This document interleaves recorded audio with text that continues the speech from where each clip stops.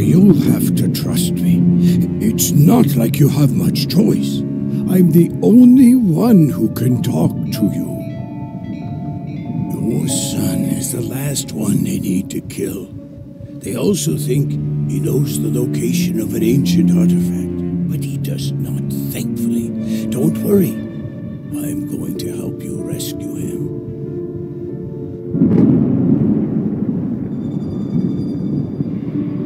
But we must hurry. The Sons of Dusk could come any minute. You need to enter the garage. Take anything from my room that you need.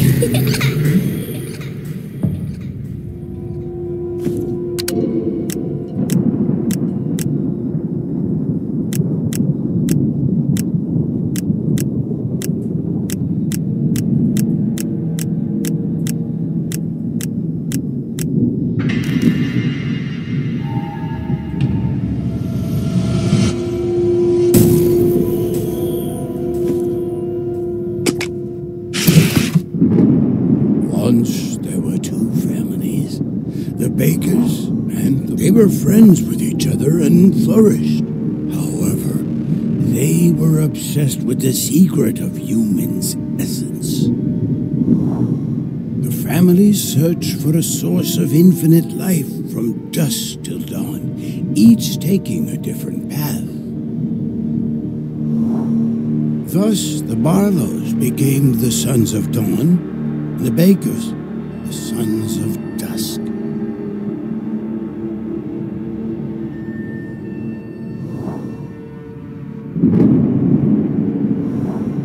The Sons of Dawn always wore light, informal clothing. They were sincere and just, ate simple food, and gladly passed down their knowledge from generation to generation. But the Sons of Dusk preferred strict formal attire. They were sly. They lived for pleasure and exploited any opportunity. The children of both families obtained knowledge. The Sons of Dawn treated them. One young member discovered a powerful artifact, the necromonics, which the Sons of Dusk and Dawn couldn't agree on how to use this artifact, and from then on became enemies.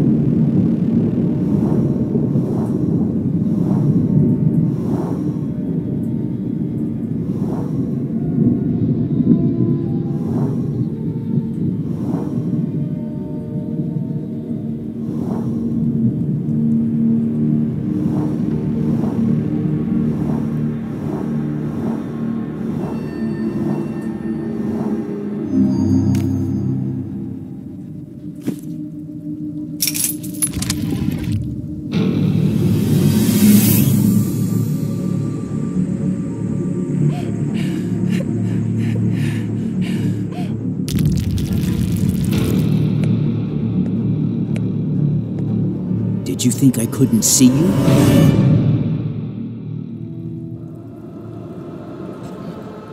Did you think I couldn't see you?